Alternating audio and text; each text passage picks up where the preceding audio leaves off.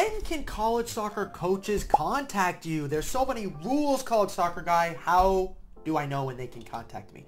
So I'm really glad you brought this up because I'm going to break the barrier of what the notion is of when they can actually speak to you, because most of you have it wrong. Because most of you are going to go, hey, college soccer guy, college coaches are not allowed to talk to me until I'm a junior in high school. And because of that, I'm not going to do any of the recruiting process until I'm a junior. And then you're going to be screwed, and then it's going to be really difficult for you to play college soccer at a relatively competitive level. So here are the exact rules, okay?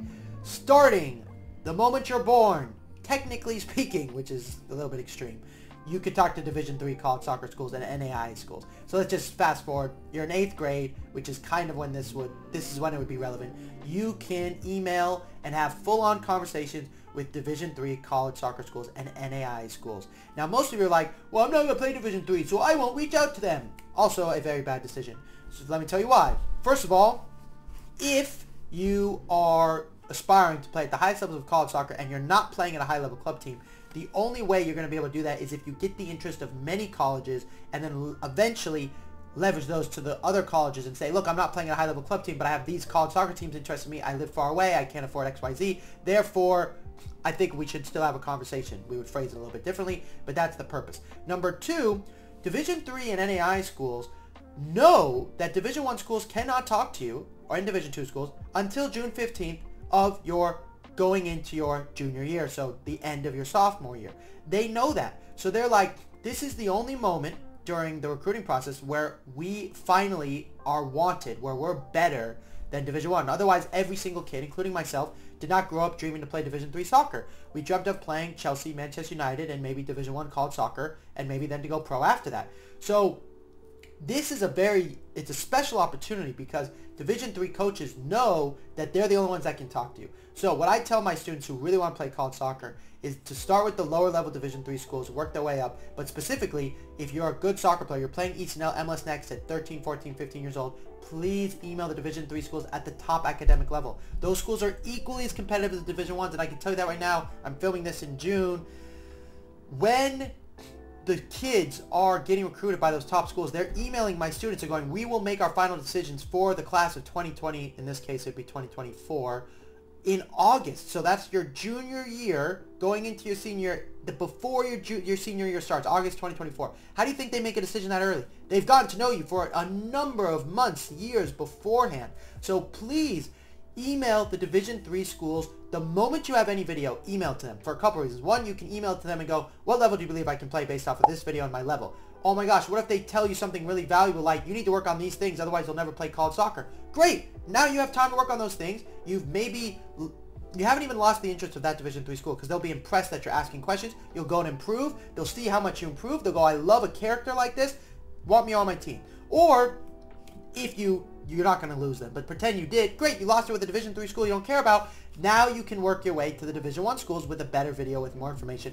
I also want to be that platform for you. I want you to send me your crappy videos first before you send it out to college coaches, because first impressions do make a difference. But knowing that you're going to improve over time goes a long way for college coaches as well. So when can you reach out to them? Technically, it's June 15th of your sophomore year is when Division II and Division I's can reach out to you. But you also didn't factor this, which is Division III, Division II, and Division I schools are taking notes on their best kids starting freshman year, okay? And for girls, it's 8th grade. That's how early they take their notes, because girls are committing their sophomore year. Just the other day, we interviewed a girl soccer player who goes to Pepperdine. I grew up in Malibu. Tim Ward's the head coach there. He taught me how to play soccer, so I've known him since I was 5 years old. I've coached his daughters since then. He is recruiting and committing girls their sophomore years of high school, which means they've known about them since 8th grade, 9th grade. So, of course, it's a huge way to get recruited 8th grade, 9th grade year, which also means if 8th grade, 9th grade year you're getting recruited to play college soccer, specifically as a girl, that means 7th, 8th, 6th, 7th grade, you need to be playing at a very high level of competitive soccer, so that way when you hit 9th grade, you're playing ECNL, Girls Elite Academy, DPL is a little bit lower, and you have a chance to play college soccer. So if you're a mom or dad listening to this, and I want to give my kids the best chance, gradually, as a parent with a young child, gradually push them towards competitive soccer, and if they fall in love with it, push them some more. When I say push, gently guide them into that direction. If they don't love it, then they should stop, obviously. But if you're like, look, my kid loves it, they don't know the difference between all these different levels, how could they? They're a child. But as an adult, it's your job to be educated on these things, which is what I'm here to do. And my mom and my dad didn't know a gosh darn thing. My dad's a surfer. My mom's a dancer. They never played soccer in their life. Yet we had to navigate this whole process. And I got so frustrated with it that here I am now telling you about it because I should have been at a higher level. I should have done things more than I could have. And I did pretty damn good. I played JV soccer as a junior in high school. All of a sudden was playing Division I on a full-ride scholarship. So I want you guys to have the education you need. Now, let's say you've listened to me and you're like, college soccer guy, we get it. We believe you. You're taking notes. You're like, my student or me, if I'm the student listening, I'm starting to contact schools 8th grade, 9th grade year. What are you going to say? You're like, what do I say to them? Oh my gosh, it's so crazy. I want you to say to them, here's a highlight video. So don't send them just information, video. You got to have video. So start recording video right away. Make a highlight video. I don't care if it's 5 seconds long. Have something. 5 seconds goes a long way in this recruiting world. So please have like 10 clips, which adds up to about a minute. And that would be lovely, okay? That would be so huge for you as you message these coaches.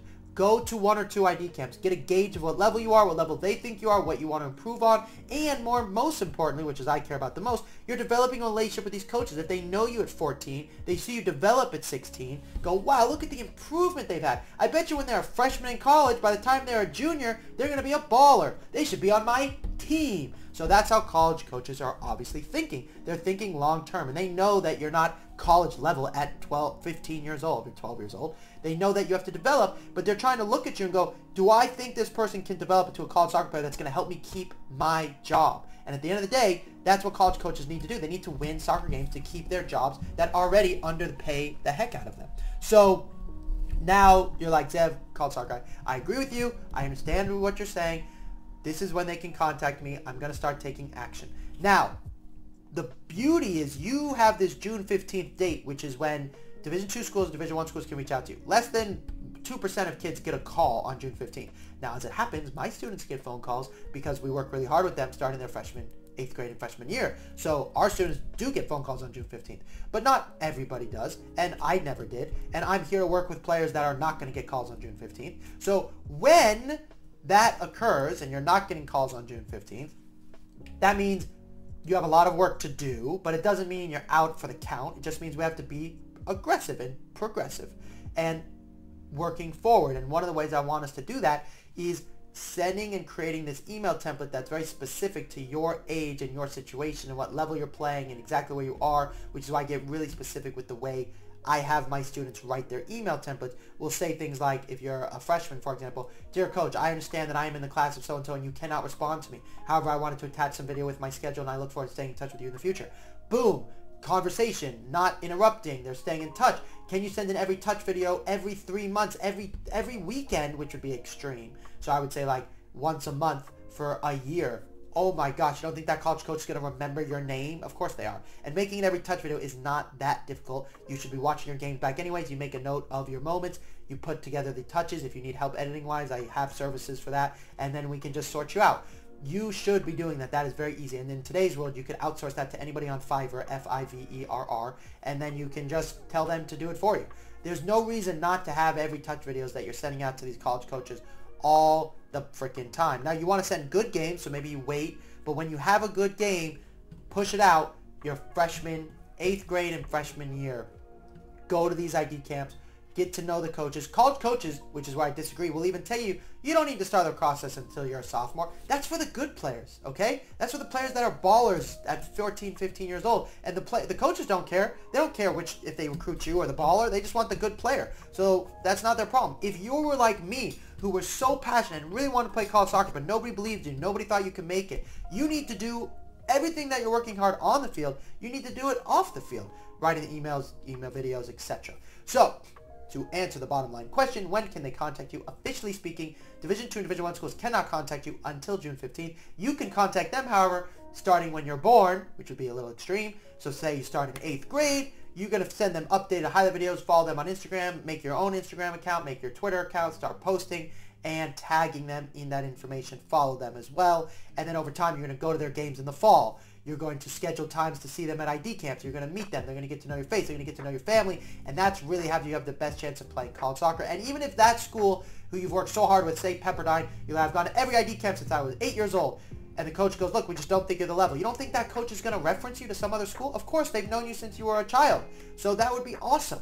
So please, I want to say start the recruiting process early. Yes, it's expensive. So if you're like, I don't want to start it so early because it's so expensive, then be wise about it. Send video. That costs $0. Making a video nowadays costs no money, or $20. There's no finances now is not the reason you're not going to play college soccer alone. Now, it definitely plays a role, okay, for sure. It costs money to go to college. ECNL, MLS Next, these are travel, they're expensive. But to play college soccer, you can use just video and email templates alone, not even go to ID camp, to play college soccer at lower end Division III and NAIA schools. If you want to play at the top level schools, money's going to be involved. That is the unfortunate part of it. My job is to make sure you make the most of your money spent, so that way you find the right school for you and you're happy.